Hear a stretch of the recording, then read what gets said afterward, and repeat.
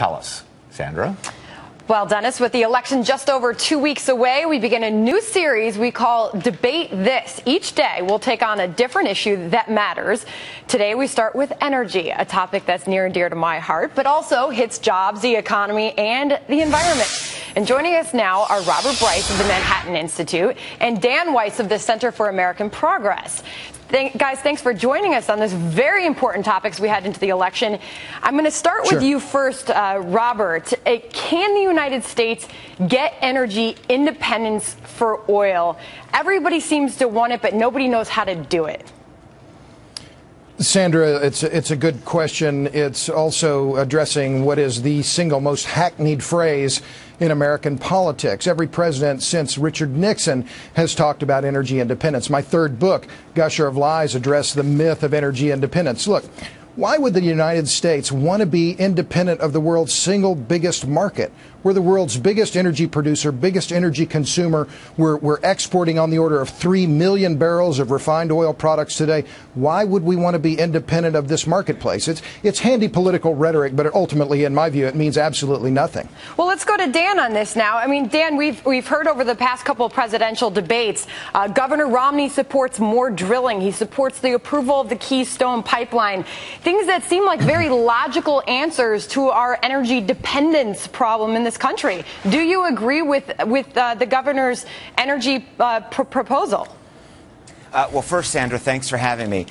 No, I don't. You know, we all share certain values like reducing our dependence on foreign oil, saving money at the pump, and protecting our children and parents' public health. Governor Romney's plan will do none of those things. Meanwhile, President Obama's all of the above strategy is actually accomplishing those goals.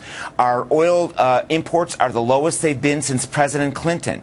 We're on the road to doubling the distance a car can go on a gallon of gasoline. And we're investing in clean alternative energy technologies as well. Governor Romney, on the other hand, would just go back to where we let the big oil companies dictate our energy policy, and in addition, he would double the amount of special tax breaks the 5 largest oil companies get. Well, Dan, sticking to some of your points you just made, you talked about how oil demand is down globally. Some will argue that's because of the weakness in the global environment right now, but also global oil. I said that U.S. imports are down to the lowest level that they've been since President Clinton. And a lot of that is because we're not requiring that much energy because we're using less in this current economic environment. But also the president identified the fact that oil production is at a 15-year high in this country. That's obviously good news. However, Mitt Romney pointed out that's not because of anything that the administration has done. That's because of private business and drilling.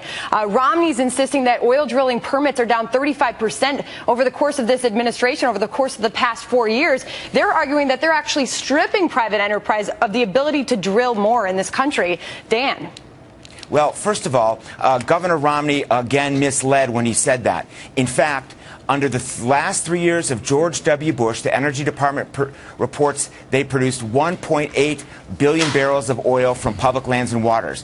Under President Obama's first 3 years, 2 billion barrels. About 10% more oil has been produced from public lands and waters under President Obama than the last 3 years of Bush. What matters isn't permits. What matters is production. All right. Secondly, go ahead. I want to give a last word to Robert on this. Robert, sure. When you look, Sandra, go ahead. Go ahead. I just regarding all of the above. Let's look at all of the above. It's not all of the above at all. In fact, it's a lot of none of the below. Look at President Obama's record on coal. He attacked Governor Romney on Tuesday night, and I think in very bad faith. The EPA under President Obama has proposed a rule that would prohibit the construction of new coal-fired power plants in the United States. I don't see how that's all of the above. All of the above, electric vehicles. The Congressional Budget Office just released a report that estimated the cost to taxpayers of the Obama administration's supports for failed electric vehicle technologies on the order of $7.5 billion a year. It amounts to over $40,000 of subsidy per electric vehicle sold. This doesn't work. Yeah. Guys, hey, strong, healthy debate. I wish we could continue it. We are going to have more of these. Robert Bryce, Dan Weiss, thank you so much for joining us on a very important issue, especially ahead of the